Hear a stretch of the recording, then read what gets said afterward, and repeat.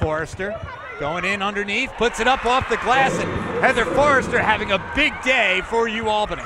Patricia Conroy gets it into Schechter. Schechter looking for some room in the paint, turns around, underhand! The iron, here comes Kiera Frames. Frames driving all the way, coast to coast. Nancy with the rebound. Here comes Stokes. There's 5 seconds left. Schechter shot. Count the basket.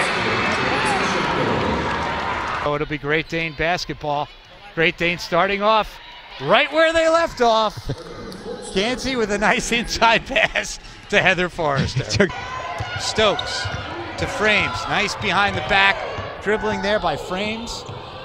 Gets it inside all by herself. Patricia Conroy. Frames. 4 seconds on the shot clock, gets it! Kiera Frames with her first three-pointer. And the kids are counting down, and the Great Danes counting down to victory. 59-41.